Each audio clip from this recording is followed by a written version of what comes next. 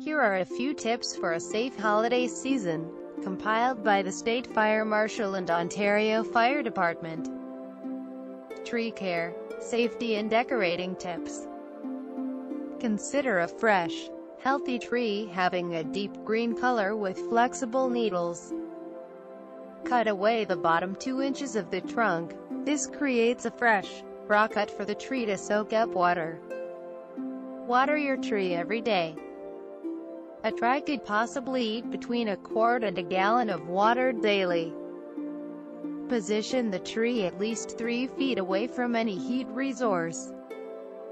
Use only non-combustible or flame-resistant products to trim your tree.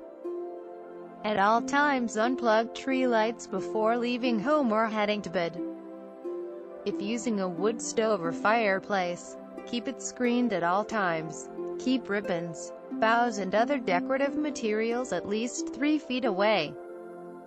Immediately after the holiday season or whenever your tree dries out, promptly dispose of it and other dry greenery. Burning a tree in fireplace is extremely unsafe. Proper disposal includes recycling or pickup by a disposal service. Maintain your holiday lights. Inspect lights every year for frayed wires, bare spots, and broken or cracked sockets. Do not overload electrical sockets. Tend not to link more than 3 light strands, unless the manufacturer's directions indicate it is safe.